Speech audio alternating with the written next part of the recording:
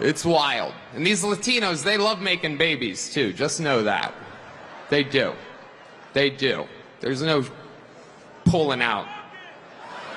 They don't do that. They come inside, just like they did to our country. Republicans are the party with a good sense of humor. Free speech is under attack, people. I host a show, and each week I get updates what words we're allowed to use and not use anymore. It's happening right now the past few years. It's a real thing. Action. Sticks and stones may break my bones, but words will never hurt me. That's not true. Words hurt like hell. But when words hurt, what are you supposed to do?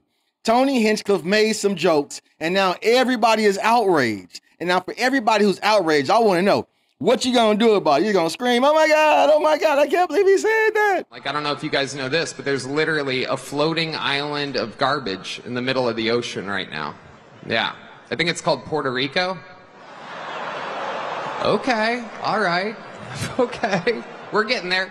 What did he say? He said that Puerto Rico was a floating pile of trash. Hey, dear Puerto Ricans, if you're not trash, are you offended? Man, they make jokes about me all the time. I mean, have you ever watched the Tony Hinchcliffe Kill Tony show? If you've never watched it, you don't get it, okay?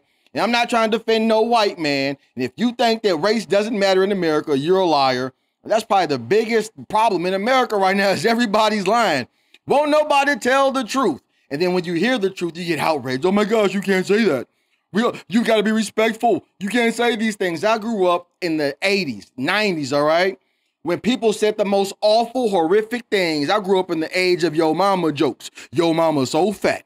Yo mama so stupid. Yo mama so dumb. 9 times out of 10, those yo mama jokes was honest, and that's why you got mad. Because your mama came to school and she had on a bonnet and she had on a moo-moo and she was fat like a moo-moo. And so when somebody said, man, your mama fat as a cow, boy, you ready to rock and roll. But that's the thing. If you're not willing to defend your speech, then all of a sudden you ain't got no free speech. You do get bullied. And I'm trying to tell you, man, you better not get bullied. You got to defend yourself now. Free speech is under attack in America. Yeah, it's cool. Black guy with a thing on his head. What the hell is that? A lampshade? Look at this guy. Oh my goodness. Wow. I'm just kidding. That's one of my buddies. He had a Halloween party last night. We had fun. We carved watermelons together. It was awesome. When Tony Hinchcliffe can't make a watermelon joke, you know about watermelon? I'm black. I love watermelon. Hey, man, I'm black. I love me some chicken. If you tell me, they say, do you love some Tig-O bitties? I'm going to say, hell yeah, I love me some Tig-O bitties. Do you love you some biscuits? I'm like, hell yeah, I love me some biscuits. Give me some biscuits and Tig-O bitties and put them all around me. I love that. I'm not going to be offended by something that's true. I'm not going to be offended about things that I actually like. That's crazy as hell. I don't give a shit if it's a stereotype. I don't care how many jokes about watermelon that white people make. I'm still going to enjoy that delicious red fruit because I love it. I love me some watermelon. I love me some titties. I love me some coochie. Need some, give me some, want some, give me some more. And now if you watch my channel, I tell jokes all the time. Sometimes my jokes don't land. If my jokes don't land, hell, I'm still going to laugh. That's the whole thing about jokes. If a person doesn't laugh, then it's not funny. But I still tried. Now, if a person does laugh, then, oh, shit, it's okay then. When you watch the Kill Tony show, he makes fun of everybody. It gets kind of uncomfortable because he says a lot of things that's based on race.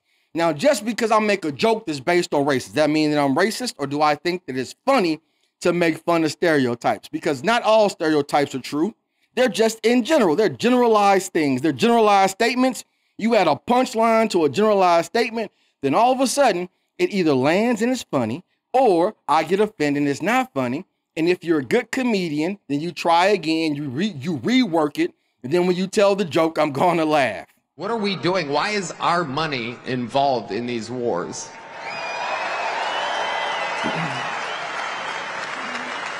When it comes to Israel and Palestine, we're all thinking the same thing. Settle your stuff already. Best out of 3. Rock, paper, scissors. You know the Palestinians are going to throw rock every time. But you also know the Jews have a hard time throwing that paper. You know what I'm saying? I've watched black comedians my whole life.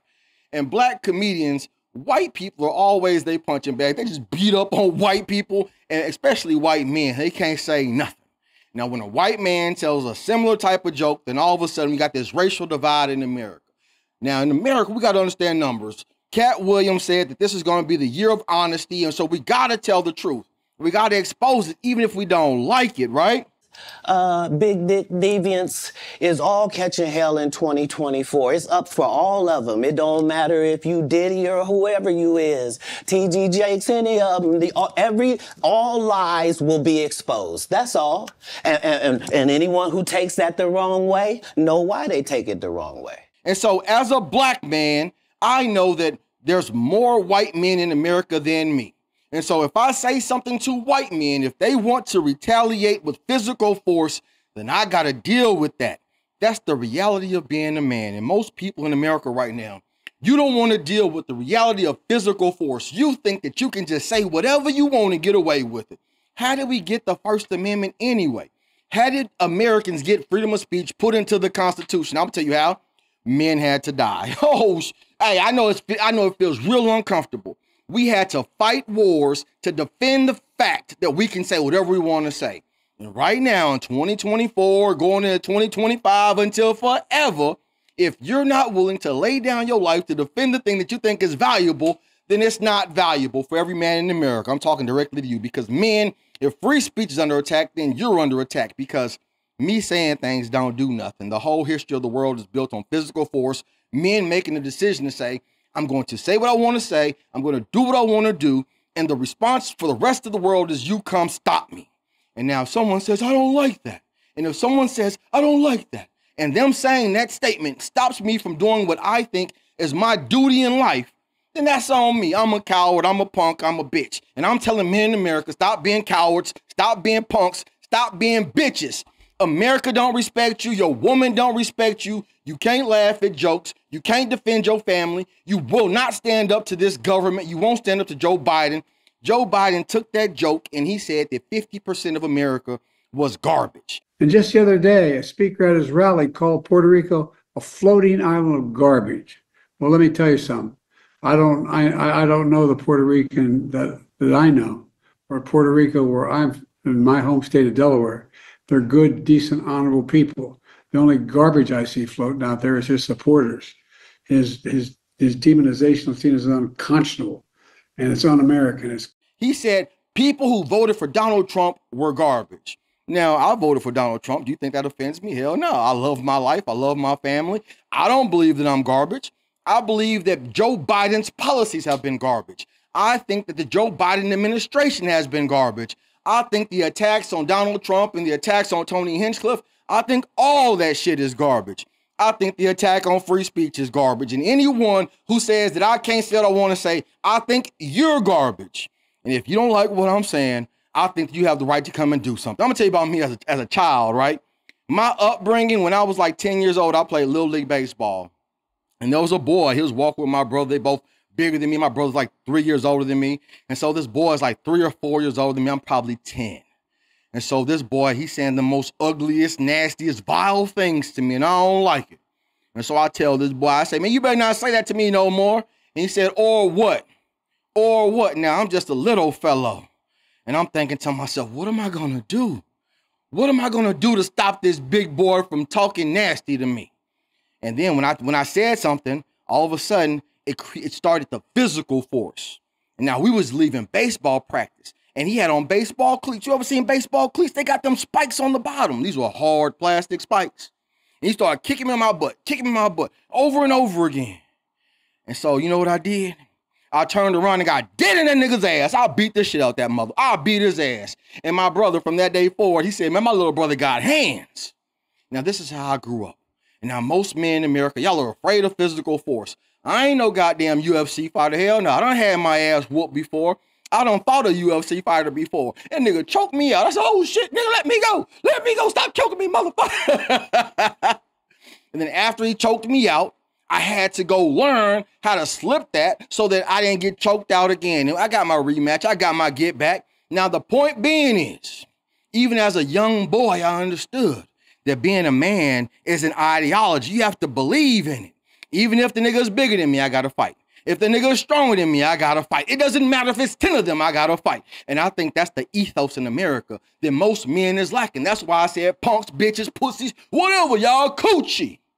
And I know that YouTube might censor me, but me conforming my speech to YouTube is me acting like, you know what I'm saying? And I think that we're supposed to fight back against our actual politicians. We're supposed to fight back against these digital social media companies. We're supposed to fight back against all these advertisers who say that if you're not saying something that makes me money, then you can't say it. Well, what I believe is if you're not saying something that adds value or contributes to freedom or pushes freedom forward, this includes jokes, this includes theories, this includes challenging the Bible and whatever other authority exists. I want to find out what's true. I don't want to deal with the status quo. I don't want to continue on with tradition, even though tradition has value. I want to test tradition and make sure that those traditions have value. I want to do a stress test on the American ideology. I want to do a stress test on your belief system so I know where's America headed.